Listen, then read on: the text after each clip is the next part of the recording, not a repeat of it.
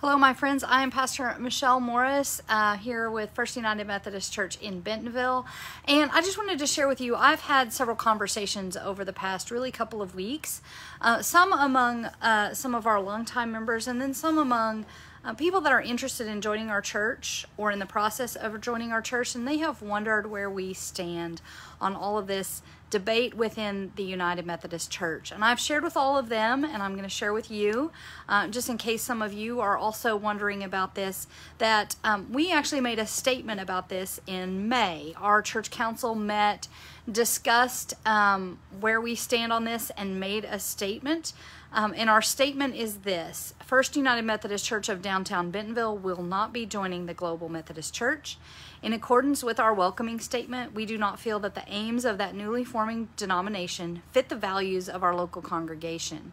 We will remain United Methodist, and we will be in prayer for all those discerning where their journeys are leading them, sending those who choose to leave the denomination on with our blessings and our love. I think a lot of this has come about because some of the churches in our area have started the disaffiliation process, or at least the discernment around that. And we have had some in the area that have voted to leave.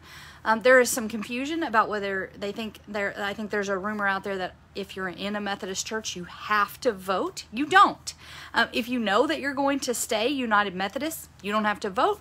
You don't have to have a discernment process, none of that. And our church solidly knows that we are going to remain United Methodist. So we're not having those discussions. We're not having the vote. And I'm grateful to be serving a church that feels that way, so that we can continue to focus on our mission and ministry. We are in prayer for all of those that are in the discernment process. It is heartbreaking. It is gut-wrenching. It is a space of deep and powerful church wounding and hurt. And for that, I weep along with much of not just the Methodist community, but the Christian community. And so we do hold all of you that are in that process in our prayers, and pray that it can be as kind and as graceful a process as possible. But I know just the reality of that is that it's very hard for that to be the case.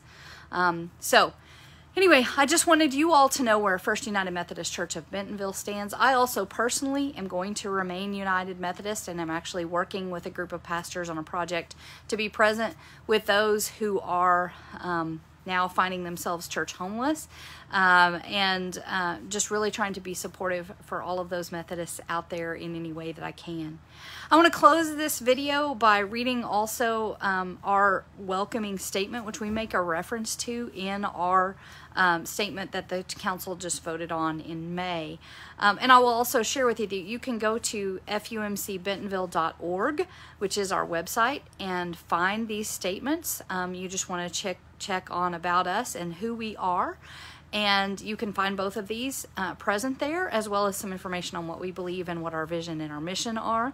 But I just want to close with this because I do think this is a powerful statement in a time like this, not just within the United Methodist Church, but in our very divided world. And I want everyone to know how we stand in the midst of it. So we have this statement that says, refers to us as a church who welcomes.